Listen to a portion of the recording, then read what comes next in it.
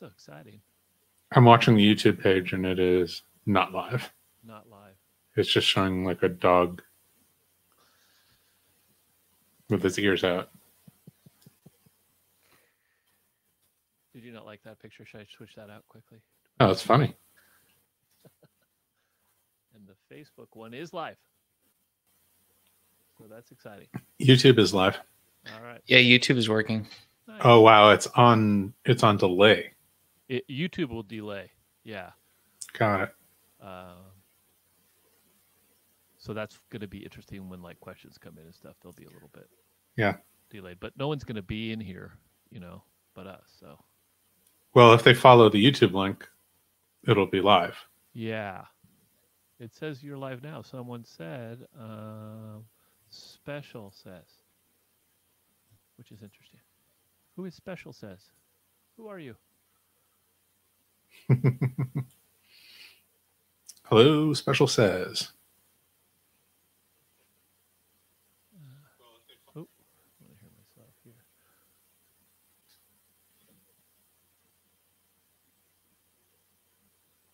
That's funny. It is delayed like crazy, huh? Is my computer beep still coming through? No, I hear a little clicking, but that's it. Oh, okay. All right. So then there is the Christmas Past is here too. Oh, hey, Trish. I can see you. Who's Trish?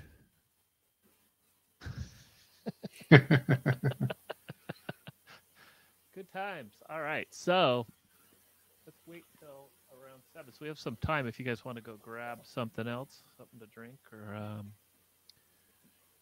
grab your stuff. Look at this guy. Whoa. Well, Mr. Big Gulp. If you need to take a bathroom break, then. Yeah, that's more likely. Yeah. Don't worry, I have a catheter in. I was waiting until you took a drink to say that. Is that especially for sheltering in place? Oh no, it's just normal. I just normally it's not. Nice.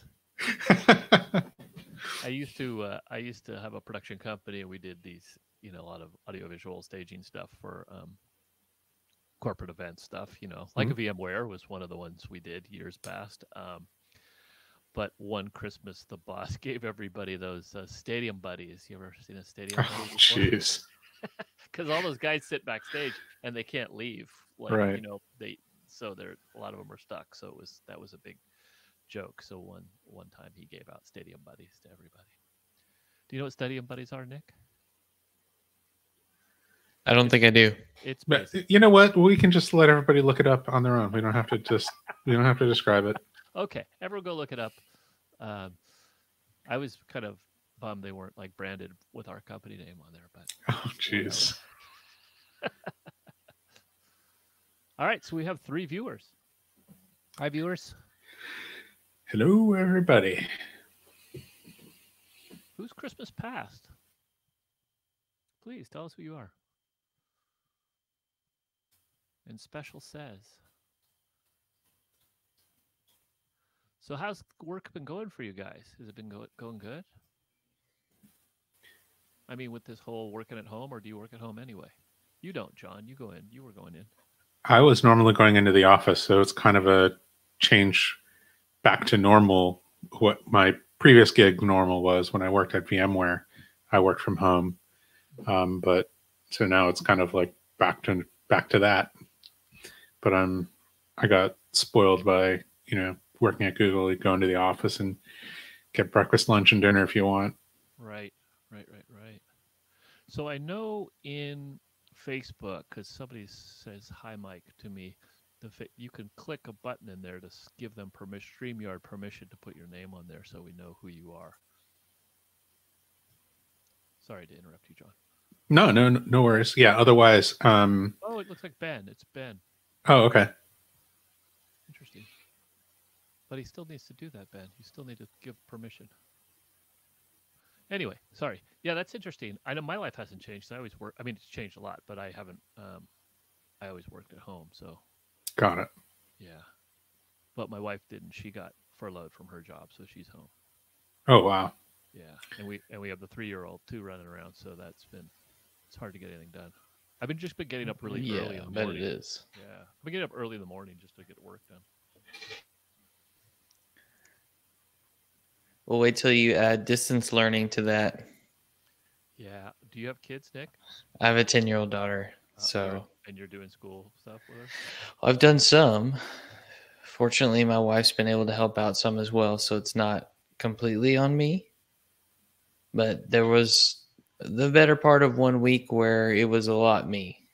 Mm-hmm. So it's okay. We're figuring it out. She really misses her school and her teachers. Yeah. I know all my neighbors have 2 kids, basically. So out of my daughter's bedroom, she can see the 2 boys that she plays with, and they're both around her age. Hmm. And she doesn't understand why still doesn't understand why she can't go over there. So it's Yeah. It's just, and no parks, no other kids, so it is hard for a single kid. Mike, it sounds like your Christmas past is saying that your mic might not be angled correctly, or your levels are too low. I apologize, Christmas past. Is that better? No, I mean your mic still sounds kind of quiet to me. Can you turn the volume up on the input? Sure. I'm sorry. Yeah. Is that better? Yeah, There you I go. think that's a Yeah. lot better. Yeah. Sorry. Yeah. All right. Who are you, Christmas past? I wonder who Christmas past is. It's also a strange thing to say out loud.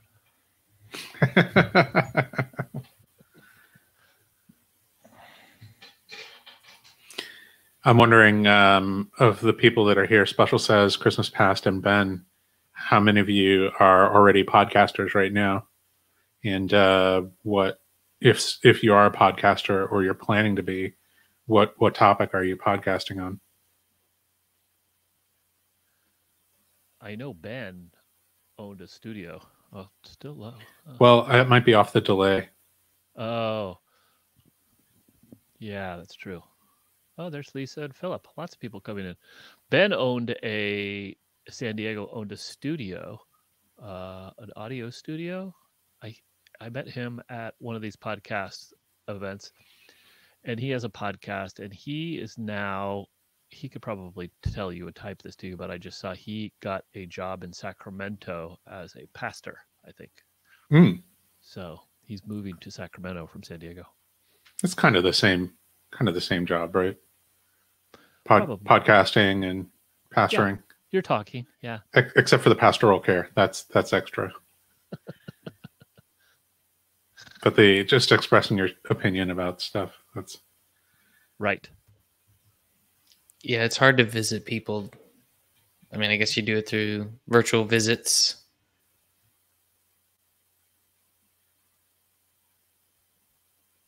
Brian goes to the SF. Sorry about my lowness here. I just threw my Focusrite stuff. I was telling John I have a studio over here that I put together yesterday, which I hadn't had, and I sat down to do this, and I realized I didn't have anything here to do this with, so I kind of grabbed an older Focusrite and this microphone. So I'm excited about my new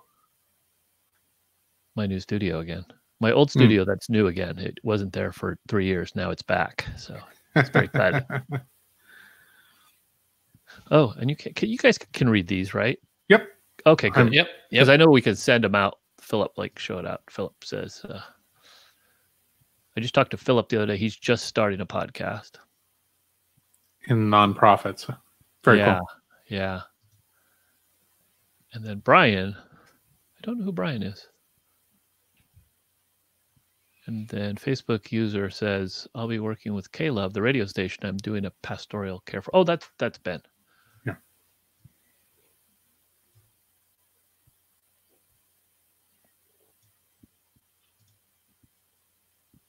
And Ben, is that also you saying that you and your wife have a living room podcast, or is that a different Facebook user? I guess it's worth saying again that if you're joining on Facebook, I think you have to click a button to share your identity. Yeah. If you want to. Otherwise, it just shows up as generic Facebook user.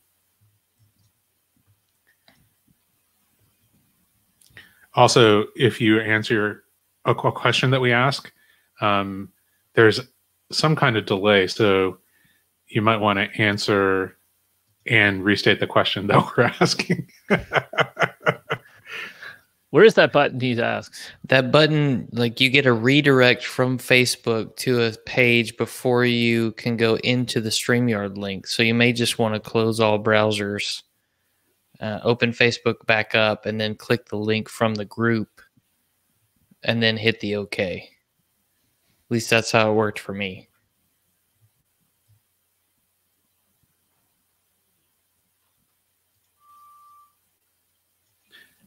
I didn't go through the Facebook link, so I don't know exactly what that's like. I don't remember either.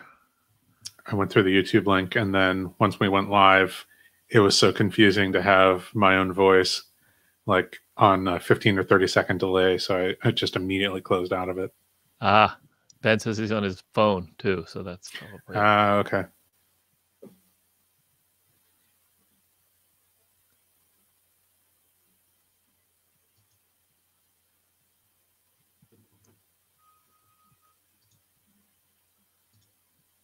Yeah, people are wanting to come into the Facebook group now, joining. My friend Chris Curran does he does the podcast engineering school, and he does a live stream every week with this. It's funny to watch. Like sometimes he'll have like a gazillion people, and sometimes it's just him and one other person or nobody. Like I'll pop in there. Like it's a funny thing. A lot of people are doing so much streaming nowadays. It's a good idea.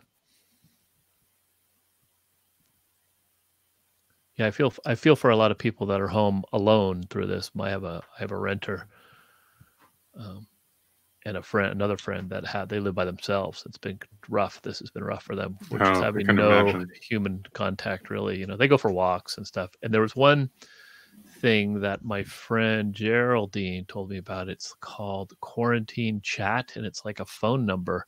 You put your number in there, and you just get random calls from people who are also alone. And you just talk to them. It's like it's such a funny thing. But she says she's older. She's in her she's older, and she's been really liking it. Just somebody to chat with.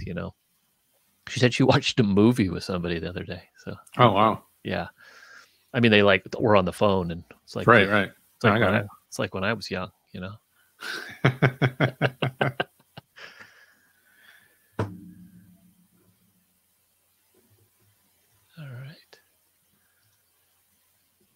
All right, so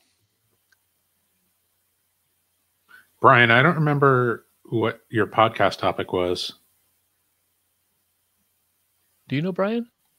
I've gone to the San Francisco podcast meetup before, a bunch of times, right? Yeah. So it's been a couple months just after I got my gig at Google. It's been a little bit tougher to get over, actually, despite the fact that I'm in the city every day. It's been tougher to get over there, but I had my neighbors went over there. They were bored here, and so they go, let's go for a drive. And they drove. I live in Oakland, and they drove to San Francisco and drove all through San Francisco, and then drove home, and they did it in an hour and a half, basically. Wow. And it was like, that's just, I mean, normally it would take you like 5 hours or something to do that, right? It's just crazy. My wife and I were dropping something off to some friends, and we took the interchange off the 80, like just past the Bay Bridge. Like normally that's like 15 miles an hour for like 2 miles. And it was just like freeway speeds going over. And it was like, oh, wow. Yeah. Is that crazy? Let's look around and do that again, just for the fun of it. Yeah. That's what they said. They just got a bunch of snacks and drinks, and they just went over to the city just to drive around to look at houses and stuff. Like, so my wife and I are like, we should go do that too. That'd be fun. We've been driving around Oakland a lot, like just going for a ride, and it's crazy. People like still like around the lake. The Henry J. Kaiser, I think that's the name of that big convention center up by the Lake Merritt down there. It's a huge convention. They have the testing center thing set up there. I guess they're going to start testing people there. But across the street's the lake, and there's all these people just together. Like, I mean, they're all running around the lake and stuff, but they're all just right next to each other. It's just like, it was very funny. Not funny. It was just ironic to see them all like, well, do you see what's going on across the street? And you guys are all running around, like hanging out on the lawn. And Yeah. Anyway. Well, I think that people feel cooped up and need to get out. And it seems like let's just go to Lake Merritt. I'm sure we'll be the only ones. And they're not the only ones. Mm-hmm. So I feel a lot of sympathy. My wife and I have the luck and that we can just kind of take a stroll around the block and it's pretty relaxed. There's nobody around and we can just circle into the street, but not everybody has that option. Yeah. Sometimes like the neighborhood they live in is no good for walking, or it's just not walking friendly, or any number of reasons. But yeah, it just feels dangerous. Yeah. To be around other people. Yeah. We're very lucky here because we live in the Oakland Hills, so we can just walk. It's been great without the cars flying around though to go for a walk. Yeah. Okay, so Alice Wirtz asks, what's the best art of podcasting? What's the best part of podcasting? That's an interesting question. Oh yeah, that is interesting. What is the best part for you guys about podcasting? I honestly, for me, it's Nick and I live in different cities, right? Nick is in the Dallas-Fort Worth area and I'm in the Bay Area. So it's kind of a way for us to maintain connection with each other. So we get to chat about things and it's almost like an excuse for us to catch up with each other and what's going on. So if you have a co-host, that's one benefit, is maintaining contact with that co-host. I don't know, Nick, is that your experience as well? Not at all. I don't like talking to John. Did you guys know each other before? For Nick, that's the worst part. Yeah, that's the worst part. Did you guys work together then? Whoa! Hey, spoilers. That's part of the presentation. Yes. Oh, sorry. All part of the show, Mike. All part of the show. I didn't know. I wasn't briefed on any of this. I apologize. Too bad we didn't have any time together. Remind me to put that into the presentation, Nick. There's still time. That's a good time. It's definitely a good bullet point. We've got 10 minutes. 10 minutes before this starts. I mean, I enjoyed it because, like you said, I enjoy talking to you, of course. But I think even when just you and I are recording, listening to some of the stuff you say and your perspective on things teaches me a lot. And the same with our guests. Oh, okay. I never thought to think that thing or think about it that way. That's really interesting. And sometimes it sparks, creative ideas for other things. I just like to sit back and analyze and try to say something smart now and then. I have the same experience, Nick. Like, you'll ask a follow-up question, or even when we're preparing and you write down a question like, oh, why don't we ask about this? And I'm like, oh, wow. That's just, it just goes to show you, like, different people have different perspectives and are going to have different ideas. And, the benefits of more than one perspective are always amazing. When somebody else like writes down how, questions that they have about something, you get to see the inside of their brain and how that works. And that's always just a huge benefit. So that's another advantage. You get to learn how somebody else is thinking and maybe learn to think differently. Mm-hmm. Yeah. Okay. What about worst part? We didn't answer that one.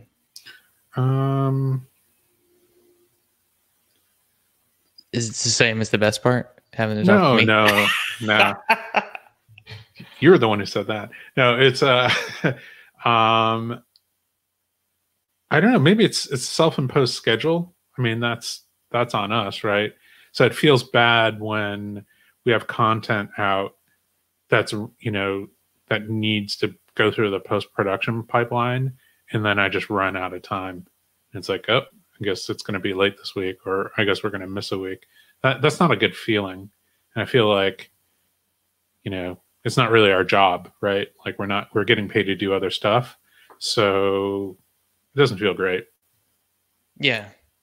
Or if I've, committed to doing show notes by day X so that you can edit and I didn't get it accomplished because I was busy, then yeah, it doesn't make me feel great. I get it. Makes total sense.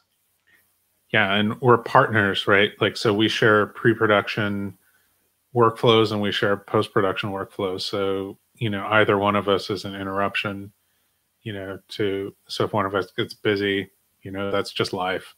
So I think it's just learning to accept that. But I mean, I think we've been, I want to say about 80% with publishing every week. I'll go 85. I think Okay. it's been 85. Justin's asking, how do we promote? How do you guys promote the podcast? Is there a main social channel? Any budget? We definitely have zero budget.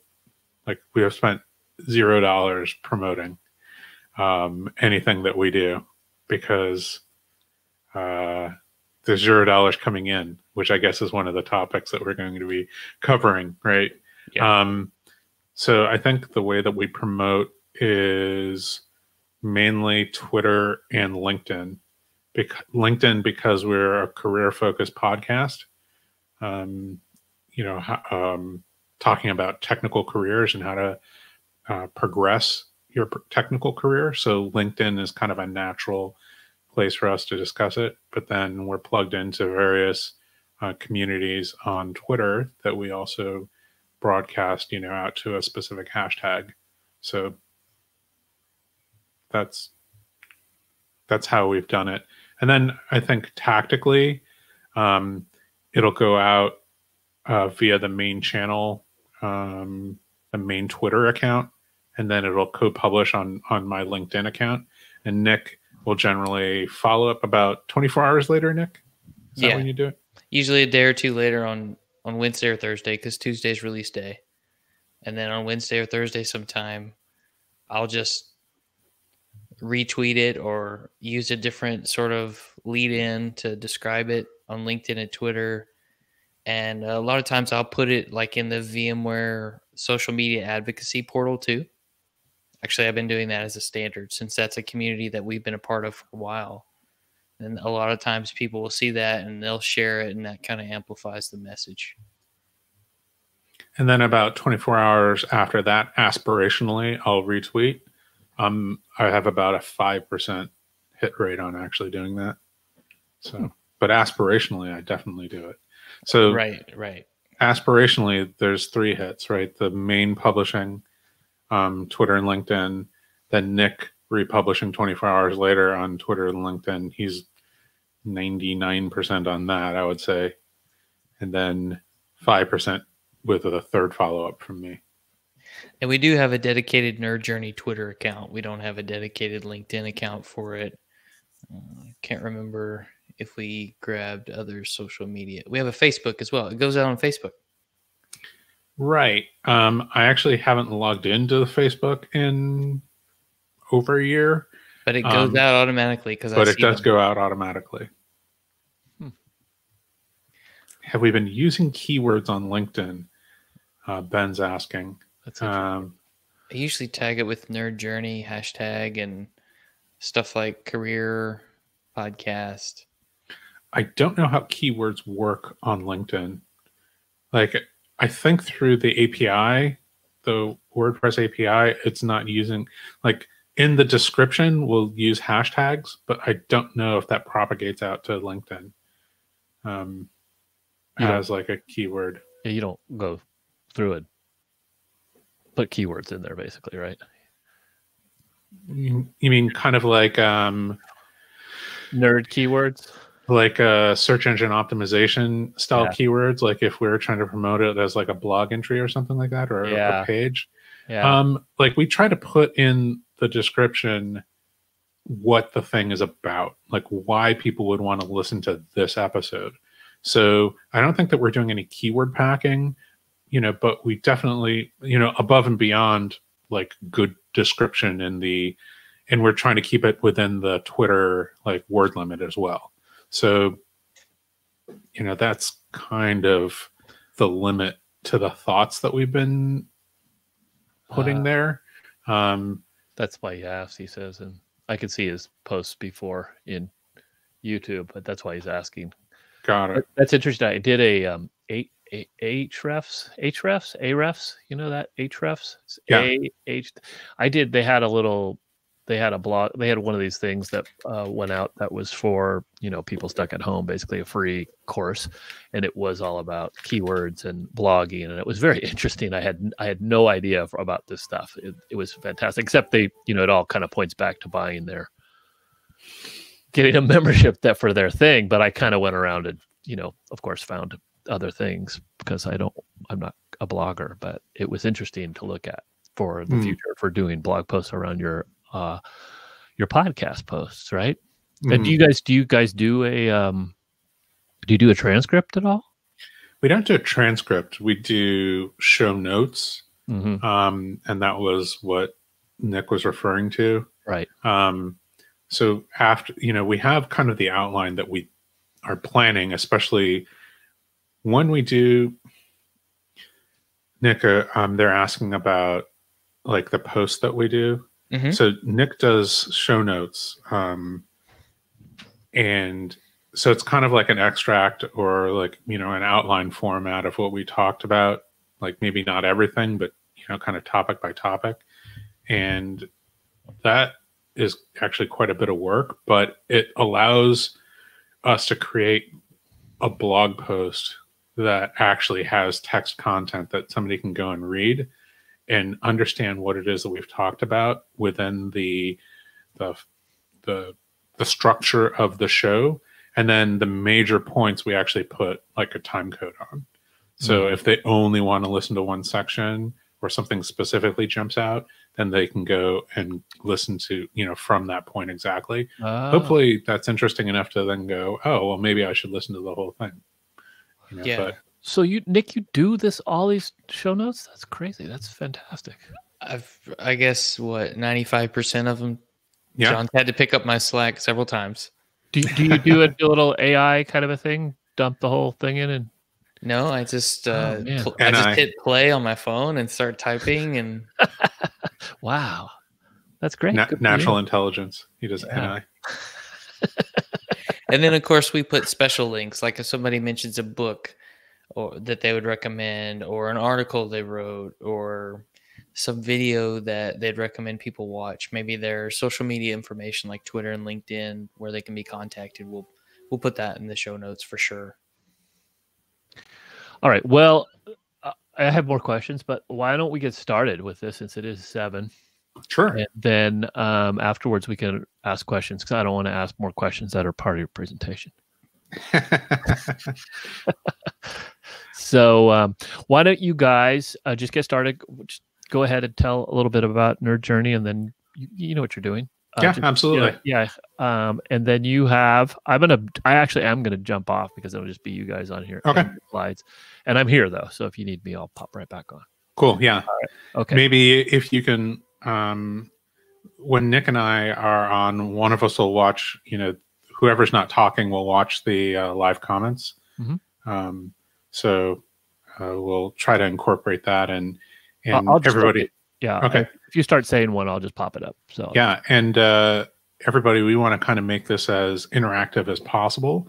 So if you want to, ask questions about something that we're chatting about, again, there's a little bit of a delay, but as much as possible, if you include the context of the thing that you're asking about, then we'll try to answer it right in line. And then if you want to save up your questions, which is fine too, we'll have a question and answer section at the end. My name's John White. My Twitter handle is @bjourneyman, and this is Nick Korte, my podcast partner. His hashtag his handle at Twitter is networknerd_, and we have a podcast called the Nerd Journey Podcast, which is nerd-journey.com.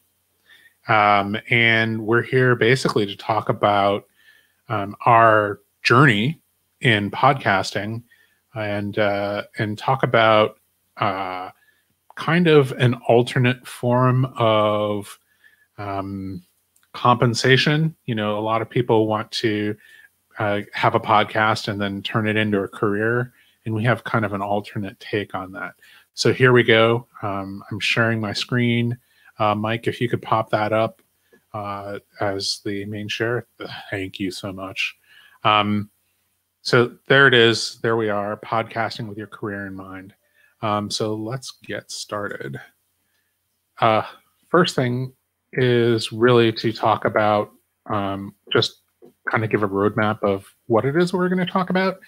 The agenda, that's just my business slide building brain left over, just putting it in as an agenda. So we're going to talk about our story, kind of where we came from, how our podcast evolved, talk about getting paid to podcast, what the kind of typical compensation strategies are, and then talk about, podcasting with your career in mind, which is kind of our alternate compensation strategy. And then again, we can take questions and give answers at the end. We're happy to take them in line as well. So let's get started. Here's our story. Our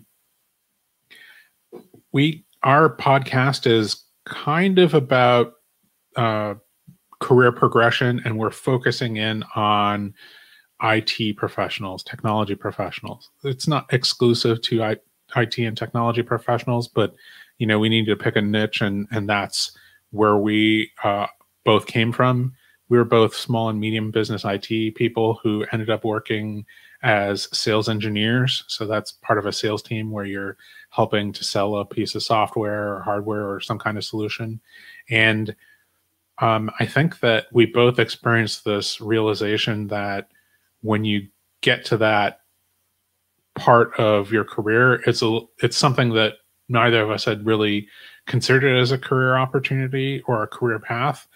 And it's a completely valid one. And we wanted to kind of expose other IT professionals to that process. So once I was working at VMware, as a sales engineer, I kind of bumped into the host of VMware's Community Roundtable podcast, Eric Nielsen, and he asked me if I wanted to come on and co-host. He said, I've been looking for a solution engineer, sales engineer to come on and co-host and maybe talk about that technology a little bit more, from, I guess, he is more on the social media and marketing side. So didn't necessarily know some of, the questions to ask about the technology. So I was happy to do it. It was funny because I had been a longtime listener of the Roundtable podcast before I joined VMware, and I just kind of assumed that it was done somewhere else. So I joined, and I was on that for a couple of years until I left. But Nick, as Nick came on, maybe he can tell that part of the story, because we had been buddies before. I should maybe give that background, and maybe Nick, you can give that background. Sure.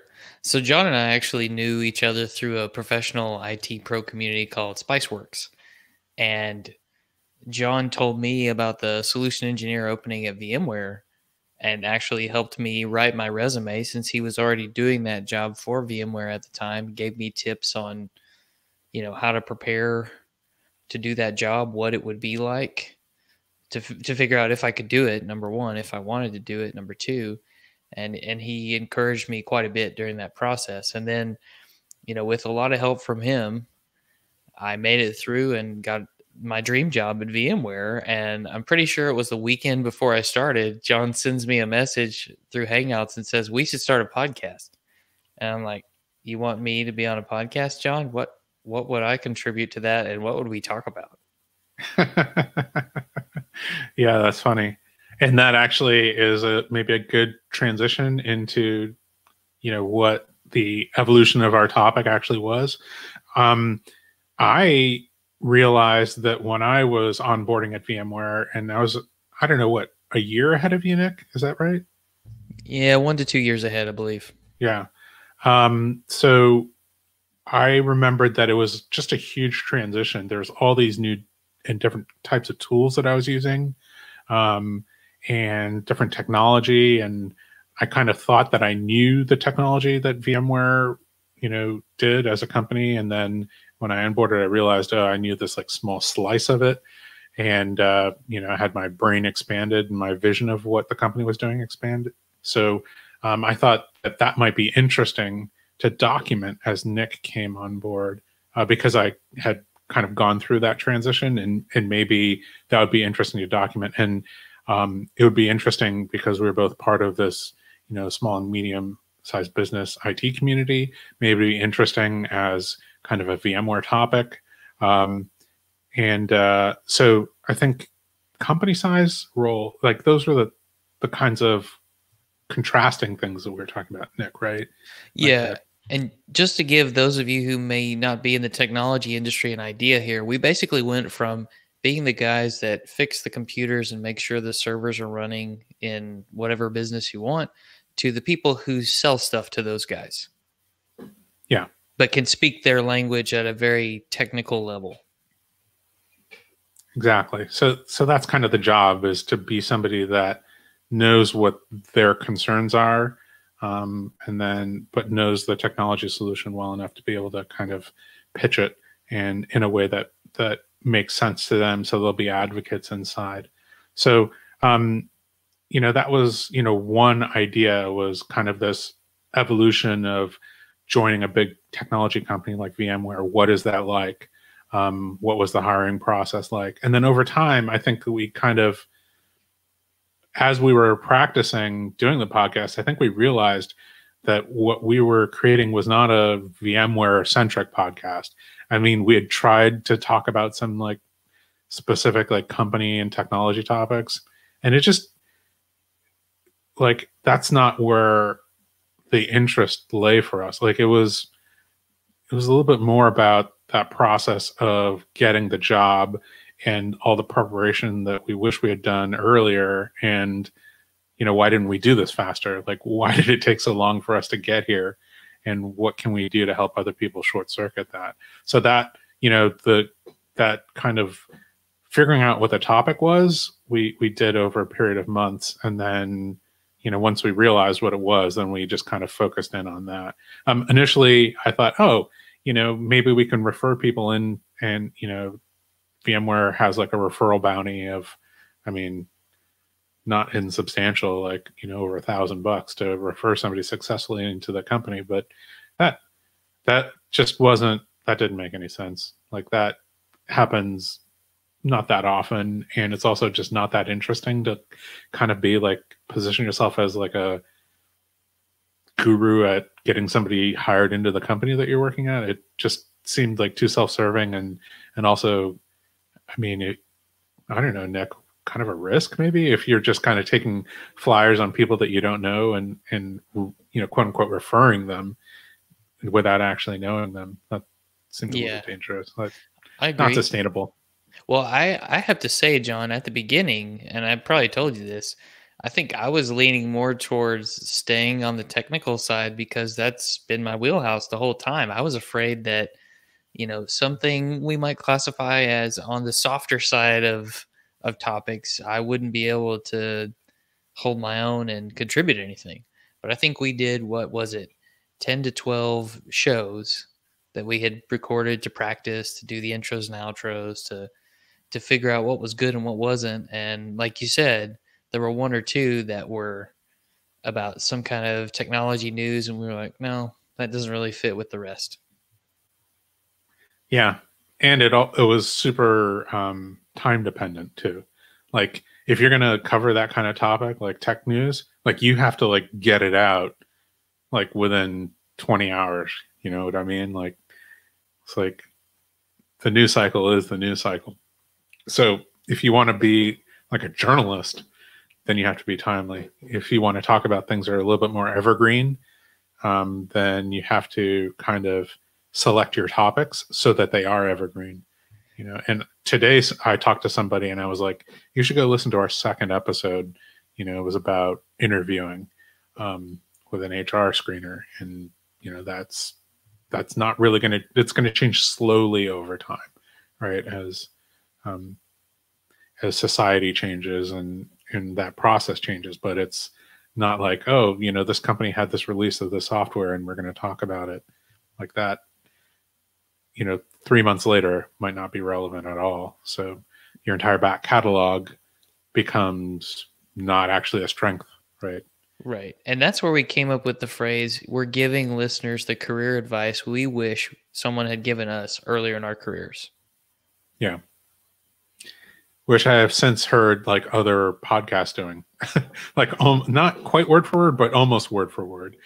So I don't even think that we're that unique in this area. I just think that in this niche, right?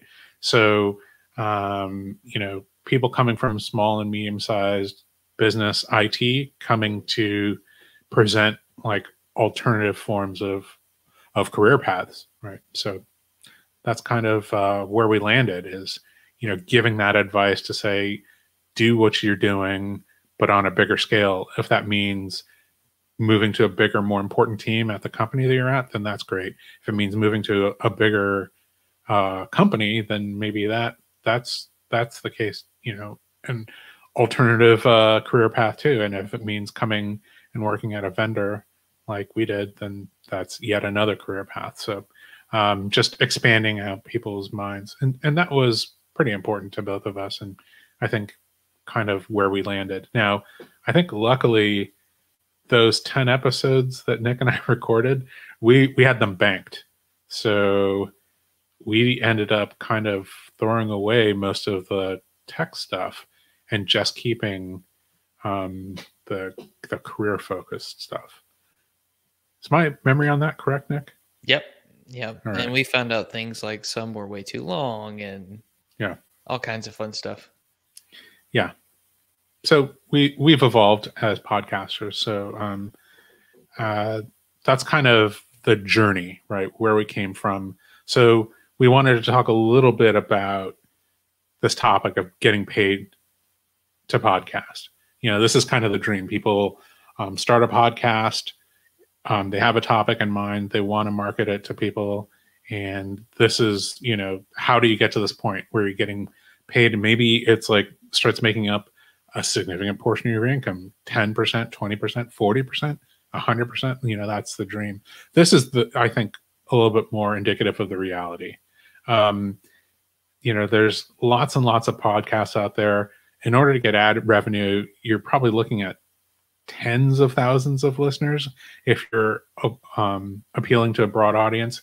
Now, if you have a niche audience and it's the right niche audience, like you only have 300 listeners, but they're the CFOs of like 300 of the Fortune 500 companies, then you're probably going to be able to get some ad sales. But like in order to get to that point, you have to have started from a position where maybe that wasn't that important to you, like anyway. So, I think, that's, I'm sorry. Did you have something to say there, Nick? Yeah, let me break in with a question. Somebody's asking how much time did we spend on the 10 initial episodes? I bet you it was 15 to 18 hours airtime recording and double that for prep. Yeah, I think that's right. And that was one of the things that we learned, right? We were recording 90-minute episodes and just going, in retrospect, like that's ridiculous, right? That kind of, I still think probably like 45 minutes is a little bit long, depending on, the commute times of people, but that seems to be like not unreasonable. So if you're going to record a 90-minute episode, you should probably record 2 45-minute episodes. And it's just something that we learned over time. And we had no idea how long we would talk on each section, so maybe we'd put like 3 topics when we should have put 1 or 2. Right. That's right. We used to have multi-topic episodes. I'd actually forgotten that. Oh, yeah. Right. So now we're down to 1 topic. I think you're getting it now. John talks a lot. That's what it is. That is it. So again, back to traditional compensation, ad sales. That game. I think that there's very few podcasts out there like that can actually survive, and the people can make money doing that, make a living doing it, and it just takes building up like a huge audience and you know, being a content creator is not an easy job. So I would just not expect ad sales to be part of it. Like, I think the people that are making money probably have gone through like a traditional radio channel or some other channel like stand-up comedy, and you know, this is just, you know, almost like another outlet and promotion for what they're doing, or their production labor. Like, you can make money on a podcast like doing production labor in the background, or you can be talent labor, like, again, like that's kind of working for an NPR on an NPR show, like as a host or something like that. And again, you know, that's like the top of the talent pyramid for that, right? So you know, it's just really tough, you know, to kind of expect to make a living. So Nick and I have kind of hit upon this idea of alternative compensation, and that is, you know, maybe our podcast is about career enhancement. So, you know, naturally for us, like compensation might find some way of being reflected in our personal career advancement. So that's kind of what we're thinking of. And I think that this is the direction that, you know, I think every time I've been to a podcast meetup and people are talking about how to make money, almost nobody really has talked about this. So now it's become my mantra, right? So you can raise your industry profile just by having a podcast covering an industry or covering an idea, right? So you can express your opinions, discuss your opinions. You know, the instinct there is to be like a little bit more controversial or juice up your opinions in order to get people listening to you. I would probably fight that, but it's not bad marketing to say, like, you know, is this the worst idea ever in the industry? Come and discuss. And then maybe you don't think it's the worst idea, right? That journey to becoming a thought leader. Nick, we've talked about this a little bit, right? Thought leader is really just somebody who knows a little bit more than you and can discuss it intelligently. Like, you don't need to actually be the leader. Right. So it's probably someone who doesn't claim to be a thought leader, if I had to pinpoint it.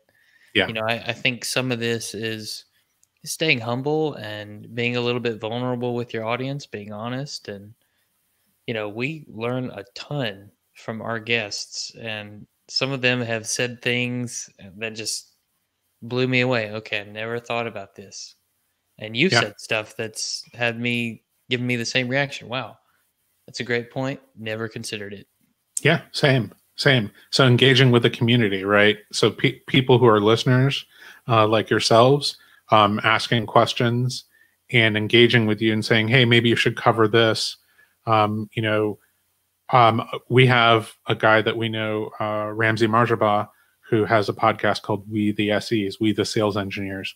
And he's created an entire online community of just sales engineers who come in and discuss things in a forum, as well as listening to the podcast. And he's had people on, you know, we've both been guests on that podcast as well.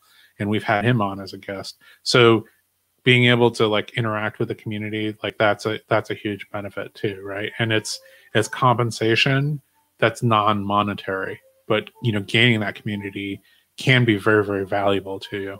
I think Nick touched on this, right? Access to experts, like, you know, talking to people who are already recognized, you know, thought leaders, or they've written the book on something, or maybe there's somebody that you want to work with in the future and you're just kind of picking their brain on tape about, you know, their industry and what they're doing and how learning how they think about things. So, you know, maybe eventually you want to work for that company or for that person, you know, or in the industry in some capacity, and you get to find out from people like what that is like and what you actually need to do to get there, right?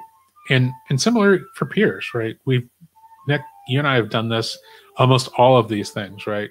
Mm-hmm. Had somebody who was in a position of authority on a topic, a peer, and you know, somebody who's like a manager or somebody, you know, like above us, working even in the same company. Oh yeah, it's great. And I mean, you're thinking, what are the questions that I would normally want to ask this person that would help somebody else in my position or somebody else in a similar position. Absolutely. And so you have to put yourself into the mindset of the audience. What can they get out of, talking to this person? Not just me. It's, maybe there's going to be a benefit to me, but, what is the benefit to the community as a whole? And sometimes, you are just become a member of that community, right? So. And what experience have they had that's really interesting that just doesn't happen to everybody? You happen to know about it because you read their blog or know them personally, and let them showcase that, and it could help a lot of other people. I think Ramsey is a great, to shout him out again, he's a great example of that. I think when we talked to him, one of the questions we asked was like, why did you start this podcast? And he said, well, if I just call like, this expert here, this expert here, this expert here, and say, hey, can you, like give me an hour and tell me about, summarize like your knowledge about the industry, like they're just going to say no. But if I call them up and I say, hey, can I interview about this for my podcast, and the audience is sales engineers, the people that you're targeting for your expertise, then they're, way more inclined, and if you can back that up with, and, I have a community of people who are like-minded, it's not just me, then it's even more powerful. So he gets to talk to a lot of people that way. Somebody's commenting that they love your mood music in the background. That's right. It's life in COVID-19 times, right? So everybody, it's not just me working from home. My wife works from home as well, and she's a professional flute player and musician. So at the same time that I'm working, she's playing. And yes, I'll put her Twitter handle and YouTube channel on, so people who want to hire a flute. No, okay, nothing to do with that. But peers too, yeah. So we've got to talk to a lot of people, and that's been really exciting. And it's, I think, really helped me, again, in expertise. Neither Nick or I are managers, and we've gotten to interview people who've been in our position and have gone into management, managing our people in our position, and then just people who have gone from individual contributors to managers in other kind of associated lines of business, maybe not at the specific companies that we work at. And it's really interesting to hear about that, management career path. That's something that we want to talk about. So, and, maybe we individually are even considering, but to hear and be able to interview multiple people about that jump and that career decision has been really, really interesting. Very, very sobering. Someone's asking what platform's been most useful for us to use to engage with our listeners. Social media, a blog, asked by Blythe Musteric. What's your take on that, Nick? I think it depends on the time of day. Sometimes it's Twitter. Sometimes it's LinkedIn. I mean, we do post a blog post for every episode, but as far as publishing just a career-focused blog post, we don't do that a whole lot. I mean, each of us have published one or two on our personal blog, but I wouldn't say that it's been extremely interactive with the listener audience. What would you say? I would say that's true for like the blog output, because the show notes that Nick does go out as a blog post. Now, people have told me individually that that's how they interact with the podcast. Like some people have even said, oh, I didn't know it was a podcast. I thought it was just a blog, and which was kind of mind blowing to me, because show notes about thoughts aren't exactly complete thoughts. It's so. But certainly we've gotten interactions that way. Definitely got interactions over Twitter, and definitely gotten interactions a little bit more like direct messages and messages on LinkedIn than generic feedback. But even just like feedback on specific blogs and retweets and with comments, we've certainly gotten comments on the blog. And some questions there too. So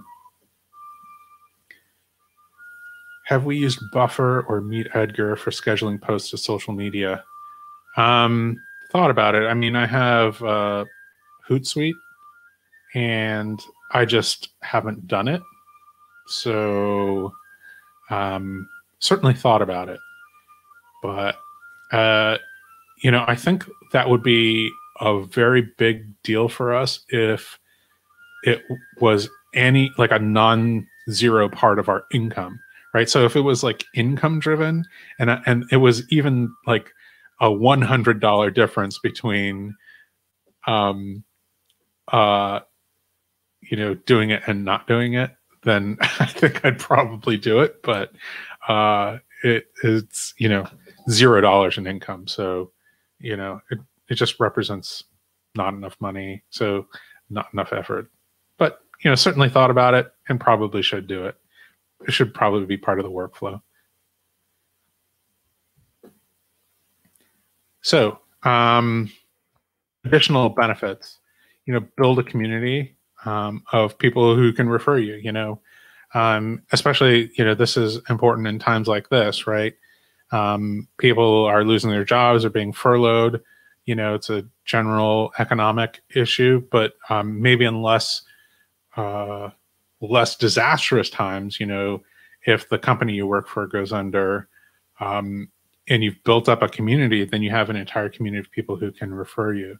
And, it's a community that you can give back to, right? So if you know about job openings or somebody asks you about something, then you can, coach them through it, right? That just happens to be our topic, on career. So this happens to be a benefit. If your topic is something else, then maybe, referral means something different to you. For example, if you have a literary discussion podcast, maybe your industry can't, your community can refer you to things that are right in your wheelhouse that you've just never gotten a chance to read or you've never even heard of, right?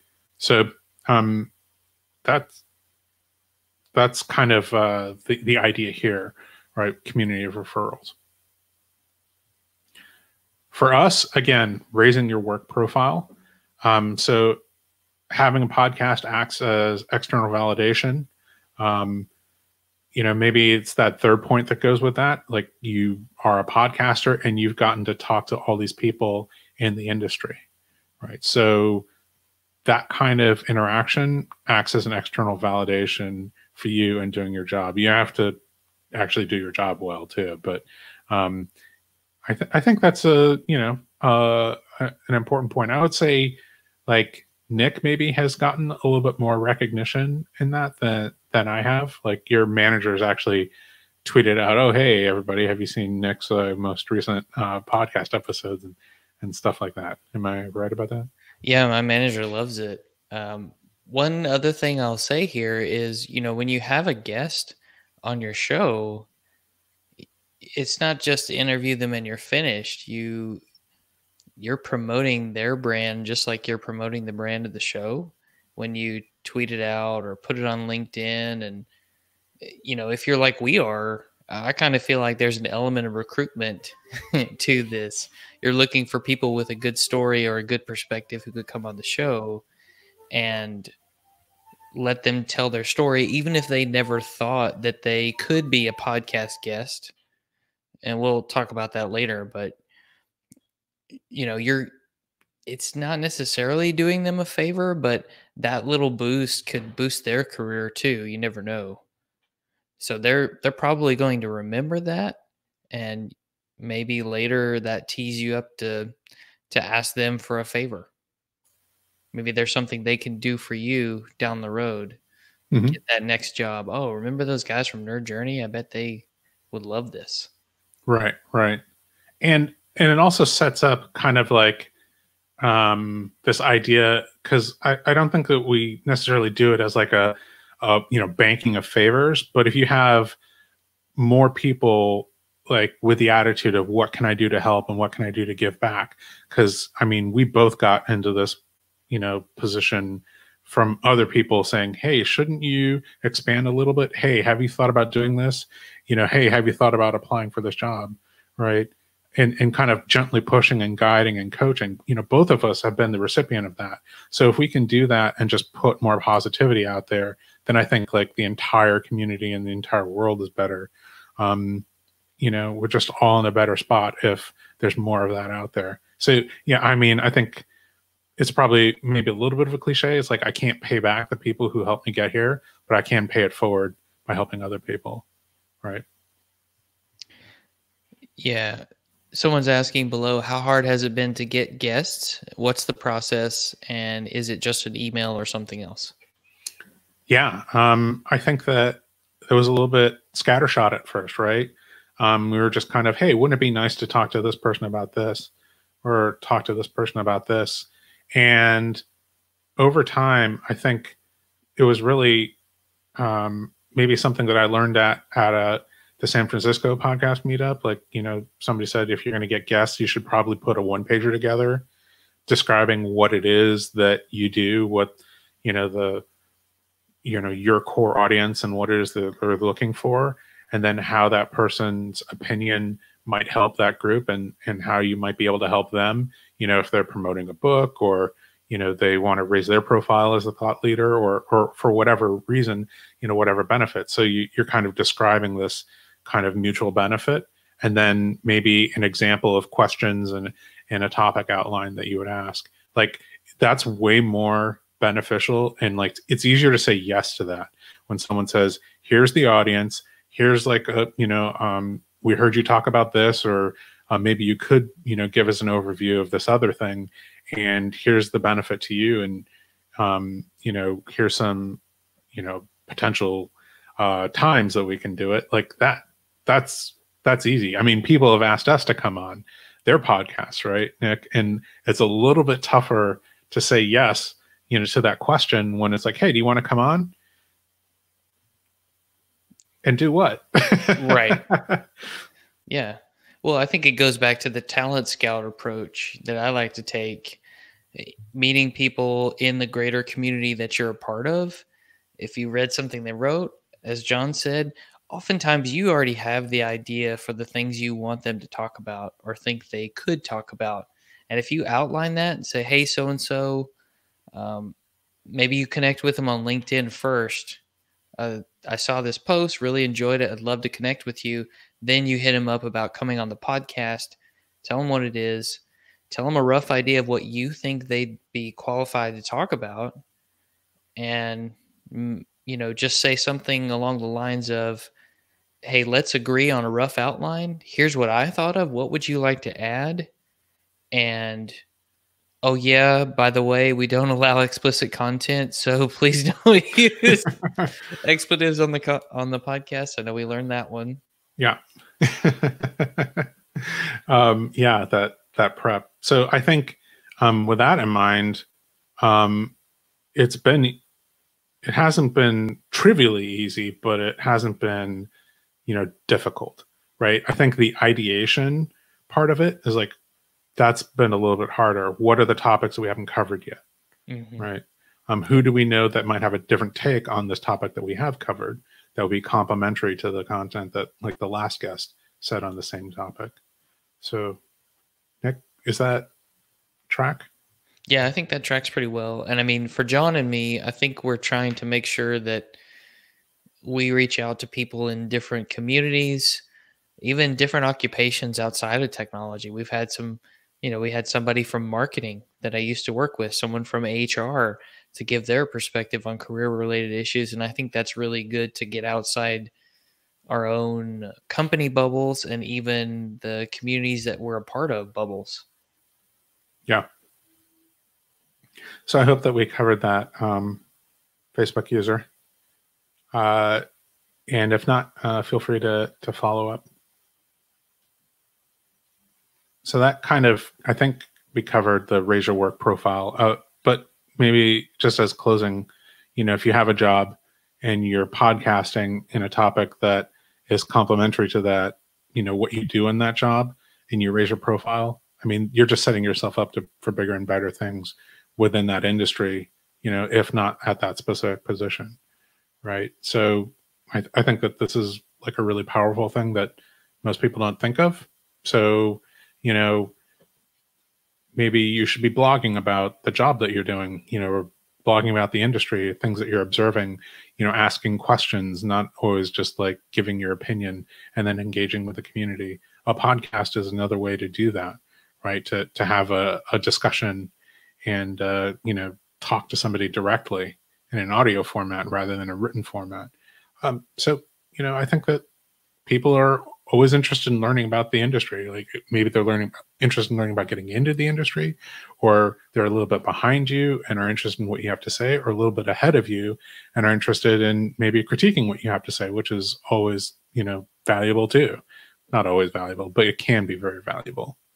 Oh yeah, you said this, but like maybe, you know, if you think it through, you know, actually, you know, in my experience, it's a little bit more this way rather than the way that you were thinking.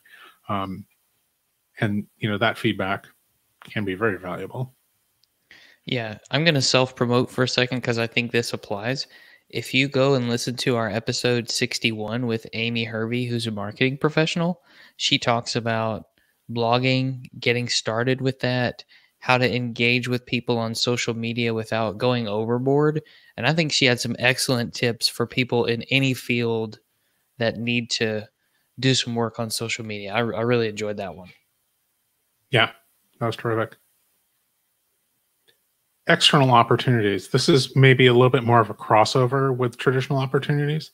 But yeah, once you podcast and there is an audience that you have and you're engaging with the community, people will ask you to be a podcast guest, right? That's not necessarily like something that you can get money from, but, you know, dovetailing with raising your profile within your industry or at the company that you're at, you know, can be very beneficial. Maybe you're asked to join a panel maybe on the topic that you're discussing. You know, again, the literary podcaster joining a, you know, panel at a literary conference. Maybe you're asked to, you know, submit a session at a conference, and maybe, you know, if that's successful, bigger and bigger conferences.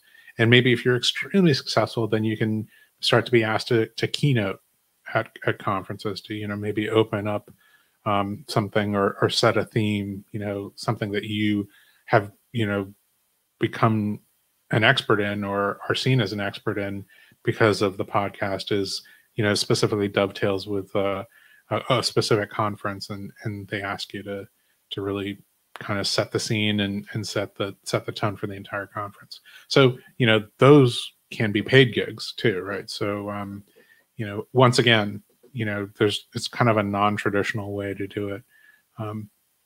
Maybe something to add on here. I think that even like the podcasters that you might think of as being, you know, extremely successful, maybe that like outside of the top 10, a lot of times you'll hear, you know, like a podcast is on tour and they're going to do a live show in your area and they sell tickets. Like that is like much more of a way for them to make money than most people think. Like that might actually be paying the bills.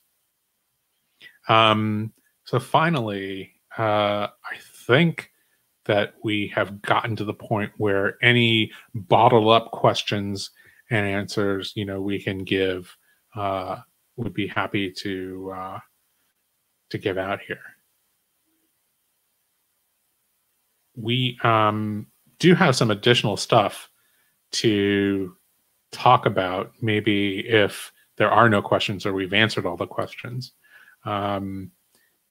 We could talk about, you know, our experience with equipment, our experience with software and recording and the pre-production process, post-production process. Yeah, okay. I know that we're on a little bit of delay, so I want to give maybe 10 or 15 more seconds, but I think, you know, answering questions online has been, you know, pretty beneficial. And I'm going to move on, but if you have additional questions, feel free to, I was going to say shout out, but type out, I guess. Oh, here we go. When you first started, how did you frame your audience participation? How did it grow over time? Yeah, what do you think about that, Nick? Is that code for I need time to think about it, Nick? Audience participation. guess I don't quite know how to answer that. Our Like, profile for what the audience is. okay. Like I kind of imagined like the audience as being small business IT professionals. And I don't know what the size of that audience is. I certainly told everybody that I knew about it. So yeah, initially we did have nobody in that audience, right? I think that you have to be fine with that and not use your audience size as a metric of success. Yeah, how do you convince people to be a guest? I think it was the first guest that was the difficult one, right? But it's a little bit easier to say, we've just talked between the two of us. I want to say for the first 12 episodes, maybe 10 or more. So we were able to build an audience just by word of mouth and plugging into the Twitter communities that we were already members of. So I mean, even to this day, I think like 100 downloads in the first week is kind of like a good week for us. So it's, again, not necessarily the size, it's like the long tail of the total number of people who you're going to interact with and say, oh, hey, you should listen to this episode. We gave, like, this person gave really good advice. Like, that's way more important.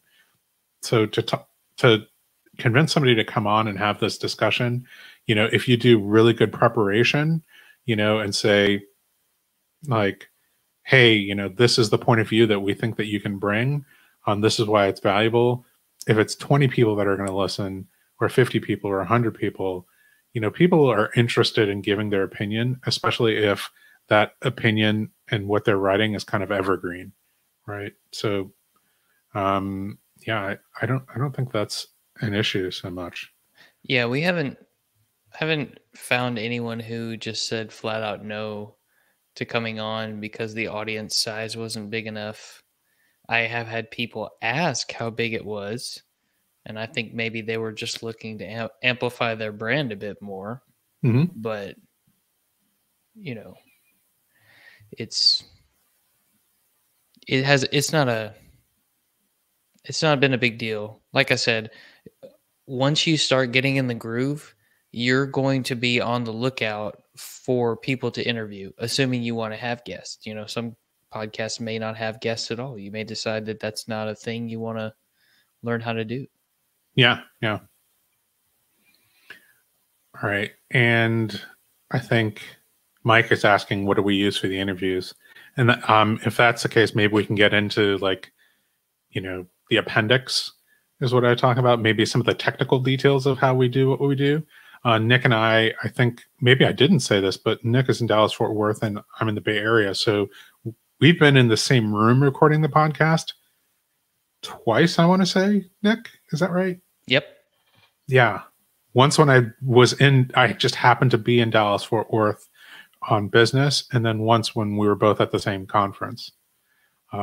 So remote, interviews are something that's been kind of our bread and butter. So I think we covered pre-production, talking about getting guests, interview planning, guest prepping, like all of that is critically important. And, building up that stuff and having those skills in the one pager, the kind of like one page pitch for why you should be on the podcast is going to help you get guests. One thing I'll add here is that some guests want a lot more prep and structure than others. Sure. If you have people who are used to talking and, conference speaking, that kind of stuff, they're probably okay with a rough structure, a few things that they're definitely going to cover, and just let it flow from there. We always tell our guests that if you create an interesting rabbit hole, we're going to chase you down it to get the good content. And that's generally what happens. There have been some times where we've put together a rough outline of where we thought we would go, and we got some stuff that we never expected to get, and it was fantastic. Yeah, absolutely. Yeah. So you just have to be okay with letting that happen, right? And if that means like what you thought you were going to cover ends up being in like the second episode, and split into two parts, or the third episode split into three, then just be okay with that, right? If you have like this clear vision, so this is more of like a journalistic approach. Like a journalistic approach is to know the tape that you need before you even walk into the room. So you're trying to get like specific things, you've done enough pre-interviews with a person ahead of time to know what the story is, and you want them to say like the specific words in the specific way that you've heard them use before. So you need that specific tape. That's not really what we're doing, right? We're not journalists. We're hobbyist podcasters, right? So we're nerds. Just two nerds on a journey. That's right. Now, someone's asking, do we give guests the questions beforehand? So yes and no. Like we mentioned, we do send most guests a list of questions we think we would ask them. Let them give feedback. Do they want to ask some? Do they not want to answer some? And then we just tell them, hey, we'll try and stick to this flow, but something interesting may come up and we may ask you a question that you didn't prep for. Just know that going into it. And most people are cool with that. It just depends on how nervous the person is about coming in to the show. If they've never done it before, they may have a fear. So they may want it really structured, no surprises, and that's okay. If that's what you need to do to make the guests feel comfortable, then you should absolutely do that. Just set the expectation with them up front, and I think it'll work out to your benefit. And if they want to do a practice session that's not recorded, just to talk through it, that's okay too. Yeah, absolutely. I mean, again, we're not journalists, so I think probably journalistic standards would be to not, give people questions before you're doing like a journalistic interview. But that's not what we're trying to do. We're trying to do like an advice podcast, right? So having a person not prepared to answer a question is not actually to our benefit, right? If we think that they, have something interesting to say about something, because we've heard them say it before, we just want their take on it. We want to give them the opportunity to do that. If what you're trying to do is create a journalistic podcast, then you're going to have a different standard than what we use. So then you probably need to study, journalistic standards and operate the way a journalist would operate. It just depends on the industry that you're in. Yeah. One thing I want to mention, Elizabeth Hedgepeth mentioned they went from guest-driven to guest-free episodes and enjoy both. We do actually a mix. Sometimes we have a guest, sometimes we don't. I think we have more episodes without guests than with guests, but it's nice to have that mix, we think. Yeah. Someone else is asking, have we ever interviewed someone who ended up being horrible? What did we do, and did we still post it? Well, John interviewed me this one time. That's not true. I'm just teasing. No, I don't think that's happened to us. No, I don't think it has. You know what? We had to throw away an interview once because the audio was bad, and we just re-recorded it on a different format. But I don't think we've ever had a guest who just was a bad interview. Maybe that's just luck of the draw. Yeah. I suppose you could edit around that kind of thing. But if somebody is just, can't give coherent answers, or they're boring to listen to, and they don't have any vocal variation, and they just talk like this all the time without any, then that's no good, right? But, hopefully you do a little bit of prep ahead of time. And if you have to not run an interview, then that's just what you do. Unfortunately, we just haven't run into that, so I don't know what to say. We're just great at getting guests. That's just me. Right. Honestly, a lot of times, a lot of the people that we talk to, we've already heard them speak, right? We've already heard them speak in public. We've already heard them on somebody else's interview. So that's just hasn't been an issue. And that's just, the pool that we're drawing from, or they're professional speakers, like they're kind of in our industry, in sales engineering. A lot of what you do is speak in front of people and teach people about something. So, a lot of times that's the crowd that we're running in.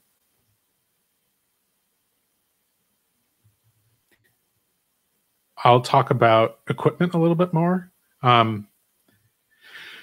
Hopefully this is advice that is helpful to people. I think that early on, you can disappear into this like, oh, I need to buy all this equipment hole, and your budget explodes, and I just don't think that's really worth it. Like, it makes sense to invest in equipment over time.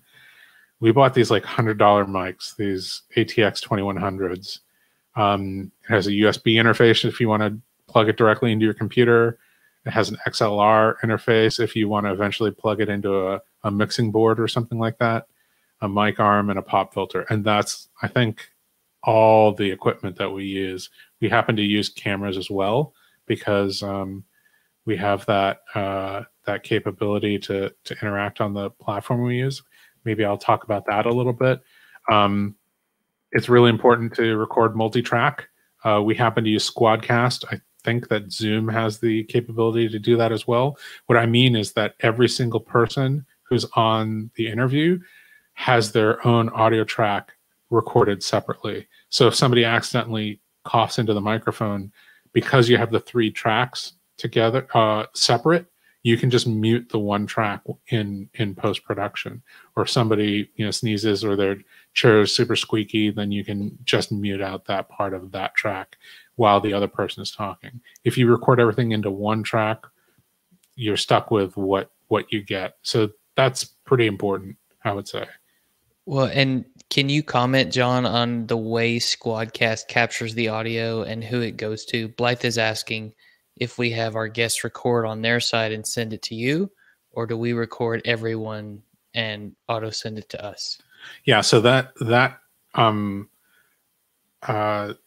what Blythe is describing is a very traditional radio method called the double ender, where say I'm in one radio station interviewing somebody in a different radio station, like both people will record their own audio in their radio stations, and then it'll get sent to the editor to edit it together.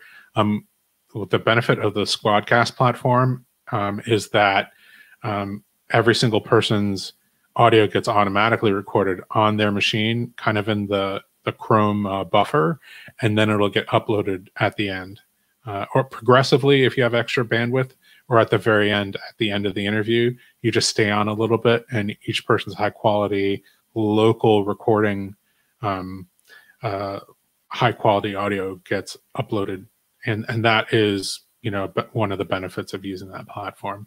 Zoom, I think, does it a little bit differently. I think it gets recorded in the cloud. So if the person's on like a low bandwidth connection, then you have a slight disadvantage because then you're going to get that bandwidth constricted audio. And that's one of the reasons why, Squadcast is kind of a cool platform. It's, that's another thing that we spend money on. I think it's like $15 a month or something like that. Pretty inexpensive. And if you stop your podcast, then cancel your subscription, right? That's the benefit of not investing tons and tons of money into gear. Production software, again, like, if it becomes part of your profession, then maybe you want to start investing money into software. We haven't done that yet. Audacity is an open source multi-platform piece of software. You can get that for on Mac. You can get it on Windows. I think you can even get it on Linux if that's what you're running as your desktop. But it's a free multi-track like editing suite. But there's lots of YouTube videos on how to use it. So that's what I did. We haven't really paid anybody to do that, but you could, as an alternative, hire somebody on a kind of a gig basis to do your post-production editing. So that's kind of our workflow. We prepare, we record, post-production, like the production stuff, and then the publishing too. Yeah, Blythe. Blythe is saying that they record 2 people in the same studio and you're looking to add guests. Yeah. So, when you have just 2 people, if there's kind of a trick, like you can record one person onto a right-hand channel of a stereo track, and then record the other person onto the left-hand channel. So if that's kind of like the cheap way to do it. If you don't even want to pay for something like Squadcast, but I would just say it's worth $15 a month to dip your toe into that. I think they even have a free trial or something like that. So yeah, and then Ben, I think, is saying the low bandwidth does constrict Zoom. Yeah, that's my impression. I don't think that I've ever used Zoom that way, but yeah, I can definitely see how that would happen. The last thing I think we want to say about, just in our appendix, if there's not other questions, is the publishing. These are things that I've learned, again, from other experts in podcasting, not because I'm an expert, but we've gone to other meetups, and this is kind of my digest of the stuff that we've come to. Own your own domain, paying for that is fairly cheap. Own your own feed. You have to be the owner of that RSS feed. So it's like yourpodcast.com/feed.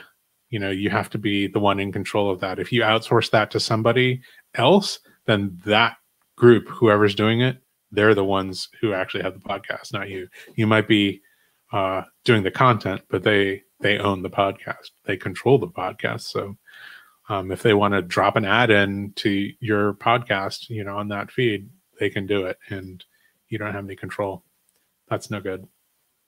The actual software that we're using, I think I said before, WordPress. There's a plugin called Blueberry, and they for free. It's a free plugin, and you can just turn the kind of traditional WordPress feed into a podcast feed. Very, very easy to use. You can buy hosting for WordPress if you want to. That can be $15-20 a month or more. I thought it's actually fairly easy to self-host. So you're just paying for a machine, and then you install WordPress. Not even install. There's packages of already pre-installed WordPress that you can just deploy to Google Cloud or Amazon or Azure, and then you have a WordPress that costs $5 a month. Then just install Blueberry on your own. Very, very easy. I keep on saying that I'm going to write a blog post on how to do that, but so maybe this will be my motivation. It goes in John's aspirational bucket. Yeah, I have about a 5% hit. Remember that. And then I think Nick said this. We practiced, right? We recorded probably 10 episodes, and we threw away a bunch of that content. But as noted here, we did get a little bit paralyzed. It was the how to publish, where do we host WordPress? What's the best format for doing that?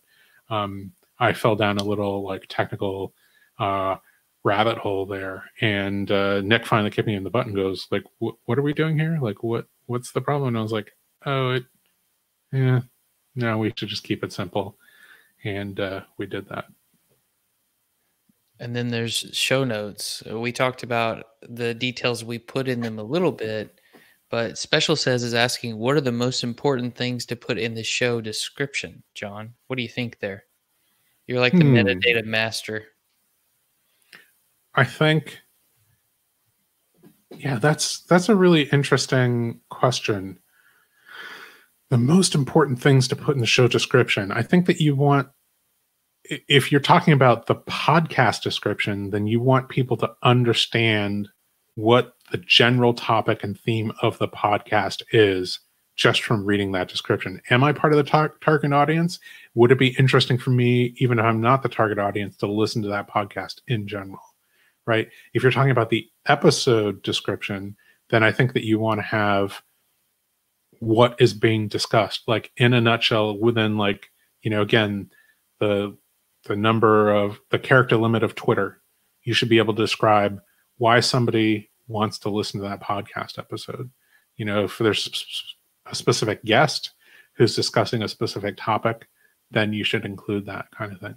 You know, and if you're covering a specific theme, you know, like work-life balance, you know, then that should be included. I wouldn't really recommend like keyword stuffing. You know, that doesn't really make any sense. But, you know, the things that are actually relevant, that are core to that discussion, those should be in there, because that's how people can find your podcast episode in crazy ways, right?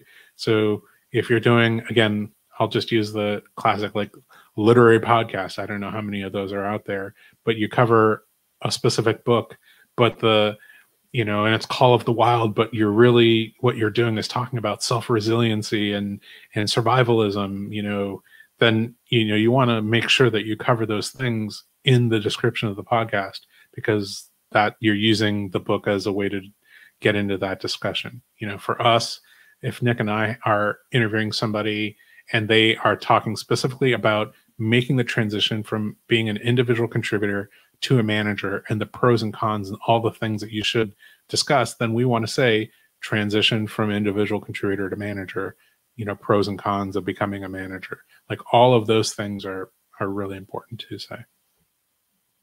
Mike, how are we doing on time?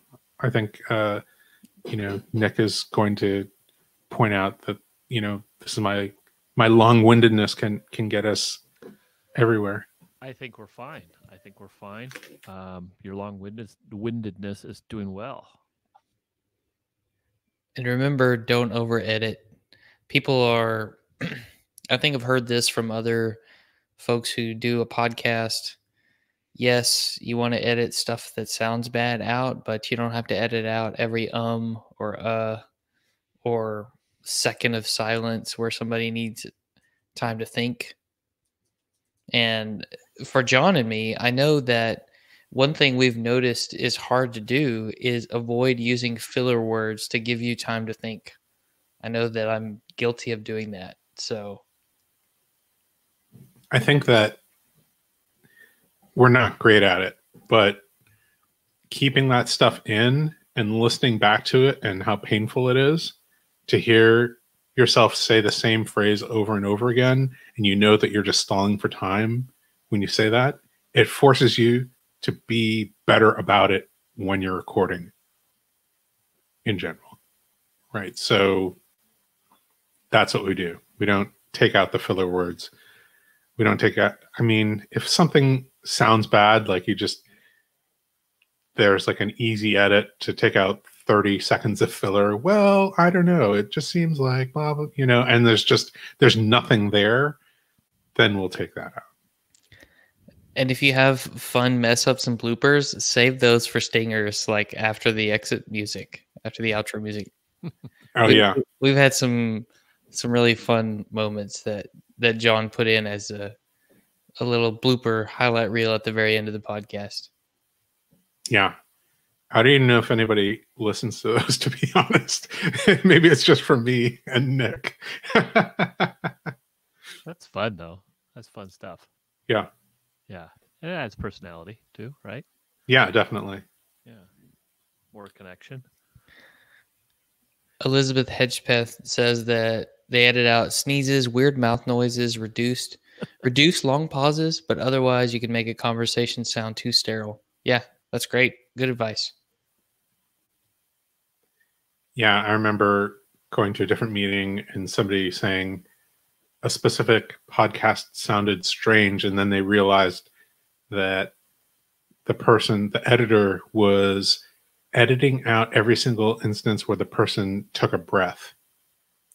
So you don't get like kind of the natural pauses of a person talking, and it just sounds strange. I mean, you don't necessarily know what it is about it that's strange until you realize exactly why. But yeah, I would definitely not keep a sneeze in unless it was hilarious. A hilarious sneeze might go in at the end. We had some great mistakes that we put in the end, like Nick's pointed out. Just I think that if either of us, makes a mistake in recording, sometimes it's funny, right? And you just find it funny and you can't stop laughing at it. And then we'll just put that in, all the laughing, like not in the live version, but in, we'll exit and then we'll put in like just a moment of static, and then we'll go to the blooper reel. Right. And not every episode, but I think I tag it in the metadata and I say there's a stinger in this episode. Okay, that's good. Yeah. I recently edited a podcast for a friend, and I used Descript, not to edit it, but I just was testing it out. You heard of Descript, where it puts in the it transcribes it for you, and then you can pull out anyway. It has a thing for filler words, and I hit a button to see how many filler words, and he hates listening to himself talk, but he does say a lot just when you're talking to him. But there were like 500 and something ums, and so with that program you can pull them all out. And so I pulled them all out and I sent it to him. Oh, I pulled all your ums out, and I did it like in a split second because it just does it for you, but it sounded horrible. It was just so unnatural. But so he's working on his ums anyway. It's like listening to it on 1.5 speed. Yeah.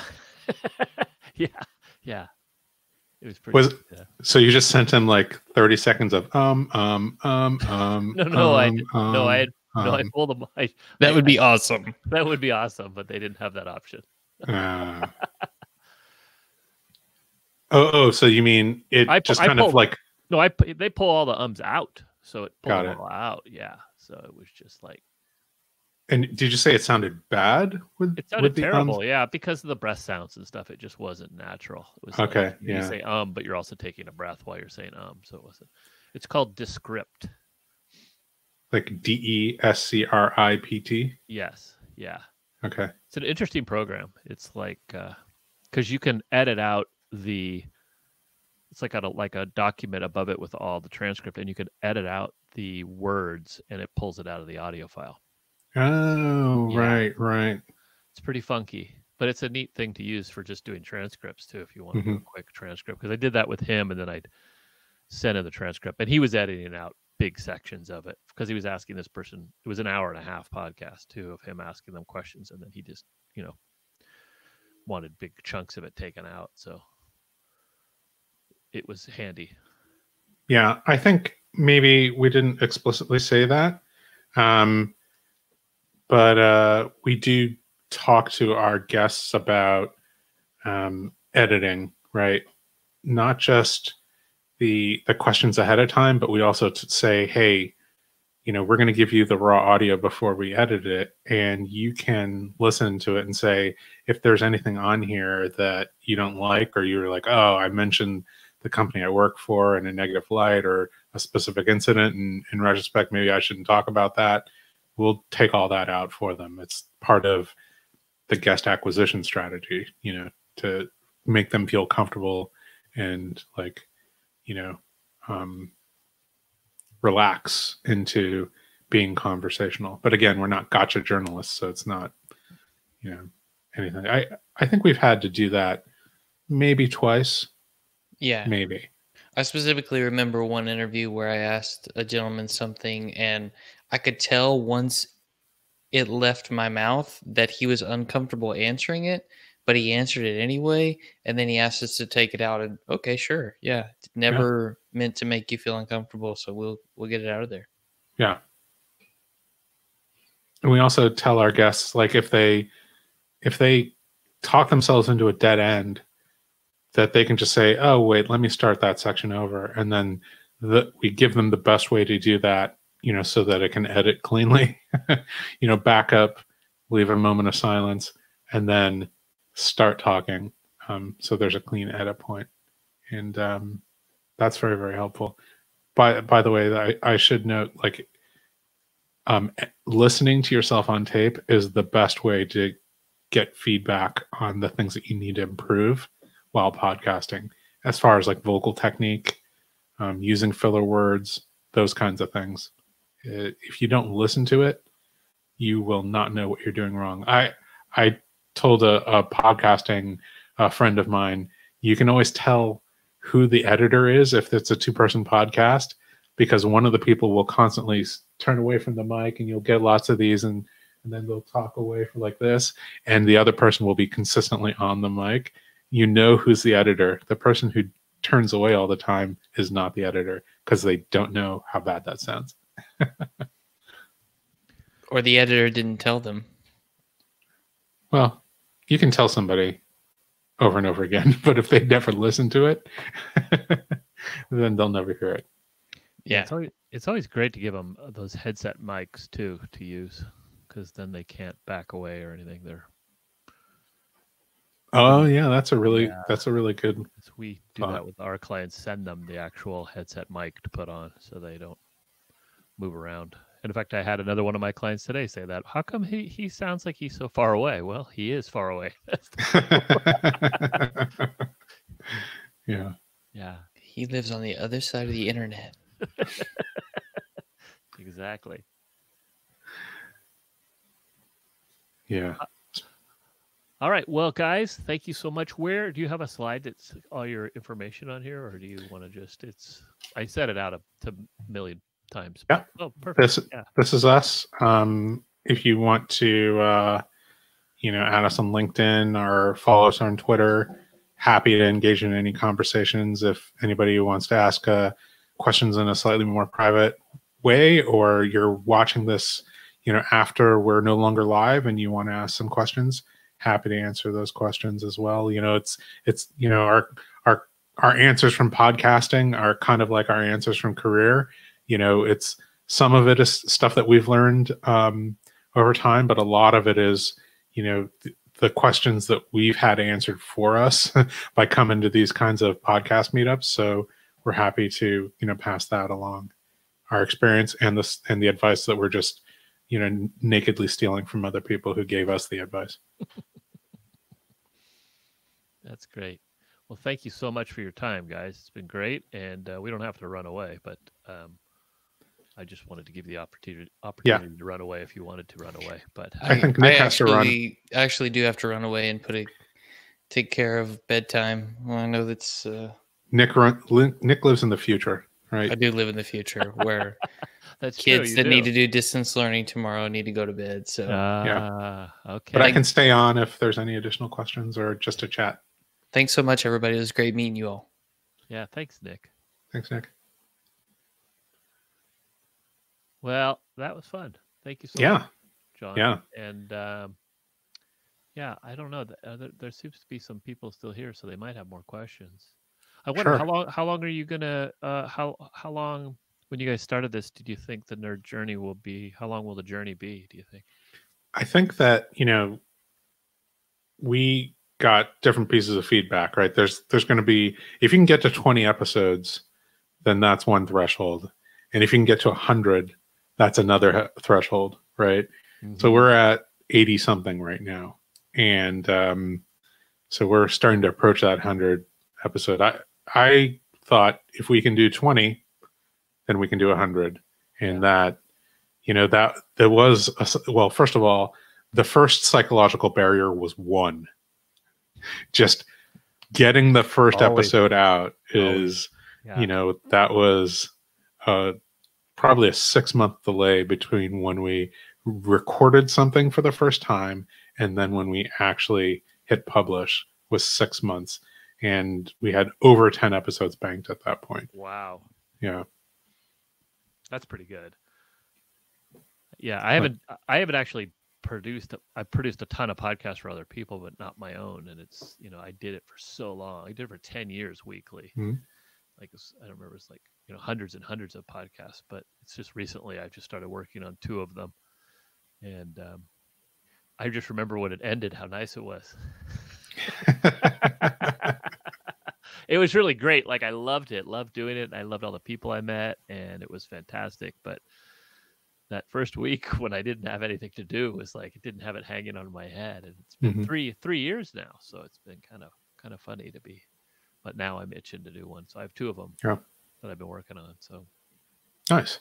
Yeah. Well, before we leave, I just want to make sure to give credit to all of the advice that I've gotten from the meetups that I've gone to, the Oakland podcast meetup, the San Francisco podcast meetup. It's just, a wealth of information, experienced people, alternate, ideas and thoughts that, from people have had from experience, that you just don't have. And even some advice that I didn't take that I went, oh, wait, no, I should have taken that advice. Yeah. No, I really like the meetups. They're fun just because, you spend so much time doing this stuff by yourself too. And then it's cool to be around other people like that do the same thing. And now that it's getting so popular, it's kind of crazy, like everybody and their mother has a podcast, it seems like nowadays, but everybody and their mother would be a great title for a podcast. You'd have to figure out the topic, but yeah, everybody and their mother. It's either that or a college radio band, right? Yeah, I think that's what people used to say. Yeah, that's the name of your band, right? That's a great name for a band, but now they say that's a great name for a podcast.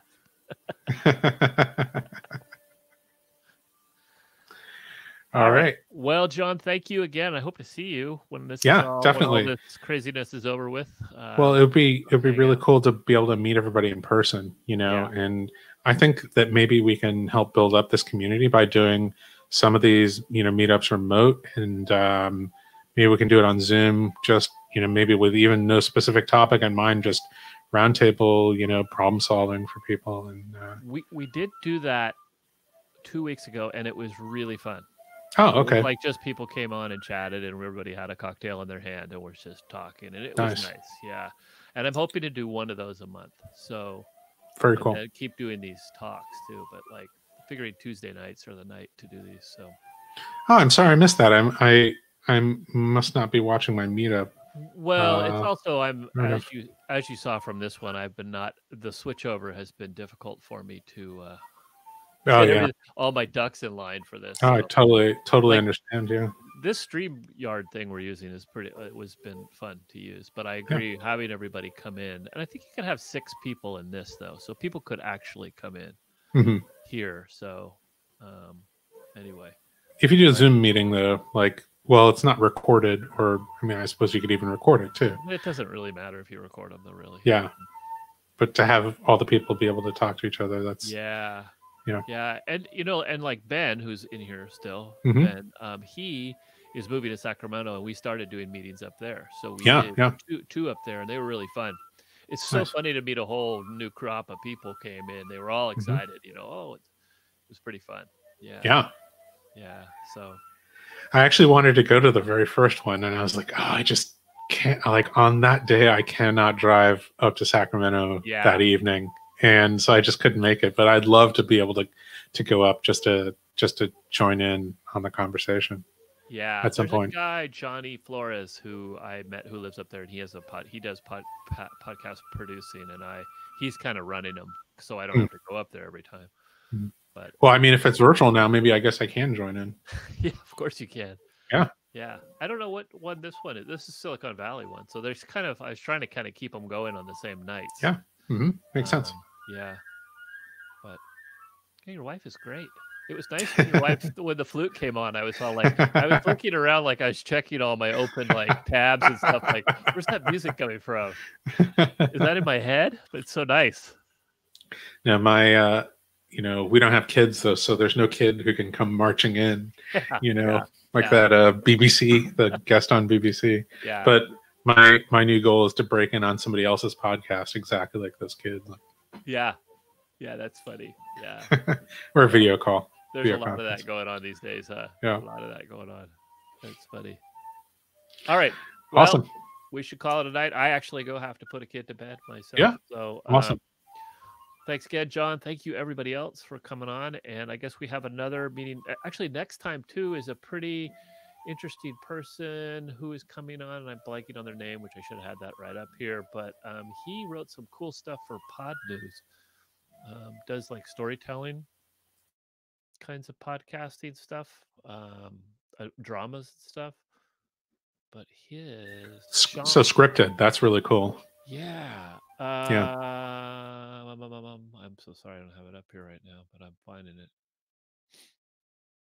I think that's a really cool new outlet, right? So it's an entire, you know, creative outlet for people who are, you know, it's kind of like, you know, a throwback to like the radio drama, right? Or again, like poetry, or you know, spoken word literature, like any of those things. It's very, very interesting to get back to a place where that's relevant again. That's really cool. Yeah, his name is Sean Howard, and he works at a network and does a bunch of stuff like that. And so I read a thing about him. He did a thing for Pod News. Just smart guy. He's a producer, a writer, a comedy guy, voice actor. But yeah, so he should be interesting. Check out. Very cool. That's on the 21st. Nice. Yeah. All right. Okay, John. Thank you, everybody. See you, Mike. See you, everybody. Thank you so much. Bye-bye. My pleasure.